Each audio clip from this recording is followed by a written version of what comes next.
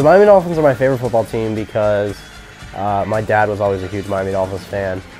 So growing up, and my dad would always talk about like Dan Marino and Don Shula, who's the winningest head football coach of all time. The only undefeated team in the history of the NFL. So growing up, I was always a Dolphins fan because my dad was.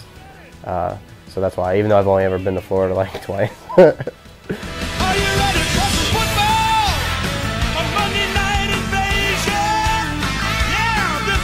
Well, my favorite song relating to just football in general, it's by Hank Williams Jr. I think it's called All My Rowdy Friends.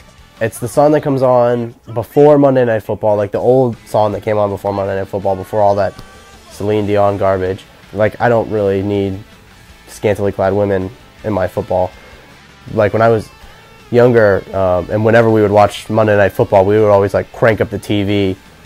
So Hank Williams, he would always do, like, it was the, "Are you ready for some football?" So that song's awesome.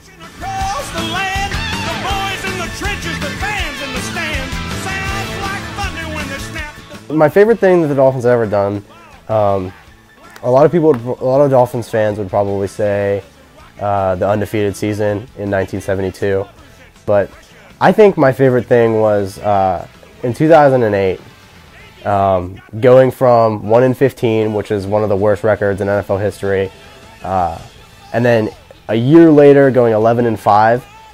It was the greatest single season turnaround in NFL history. They went from only 1 win to 11 wins in just 1 year. So that's probably my favorite Dolphins moment, or like Dolphins memory in general. My favorite thing they ever did. Reached out, fell short, now you're heard, too many words. Another song that reminds me of the Dolphins is "Too Many Words" by Sick Puppies. It's probably like my favorite song during the football season of 2008, and it's kind of like a harder song. It's a little bit more angry. So I would always work at 4 o'clock at Belleria on Sunday nights. So as I was driving to work after a loss, I'd be like rocking out to "Too Many Words" by Sick Puppies because I like to listen to angry music when I'm angry, so it worked out pretty well.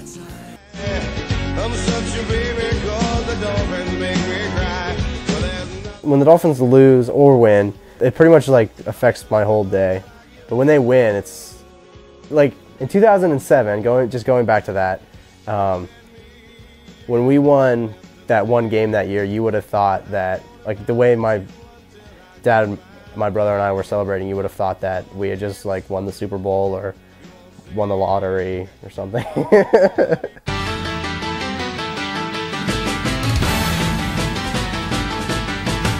I will always love the Dolphins. And it's really weird because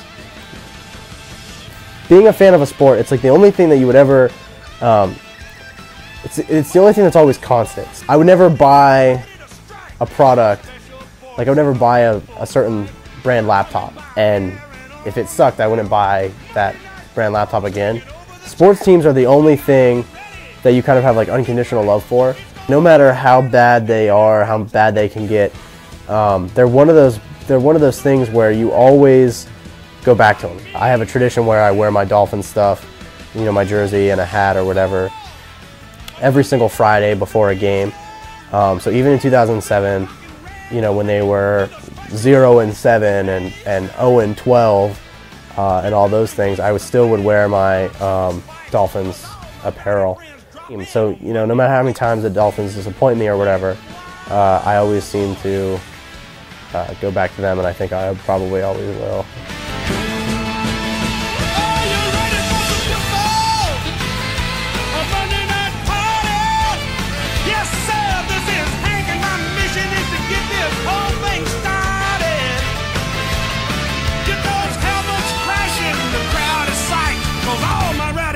About for Monday night.